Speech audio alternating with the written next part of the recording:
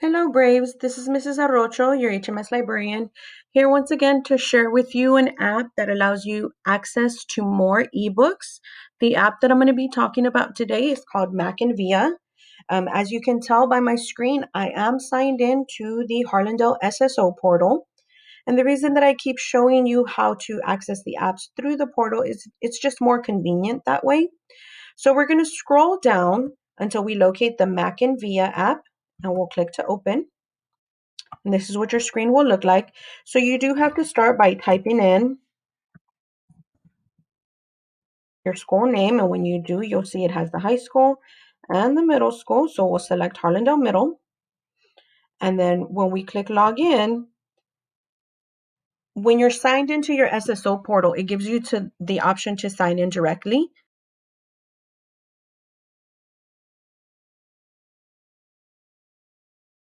And it takes us in.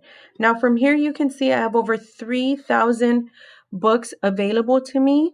You can come up here and search by your topic, whatever topic you choose, or you can use the categories button over here, and it's already broken it down into different genres. As you can see, lots of different ones. I'm going to go ahead and go over here to Supernatural. I have 72 titles available. I can see right here. It's only going to show me 1 through 18.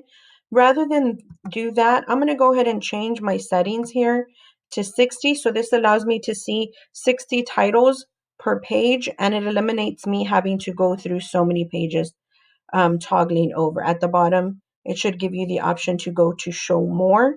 If you didn't change those, then you would have to do this several times. Let's go ahead and click on this one. The Howler, I'm going to go to open now. And then when I do that, it will show me the book. The book will automatically open up. And I can either use the arrows here to toggle at my own speed, or this actually, if you click play here, it'll read the book to you.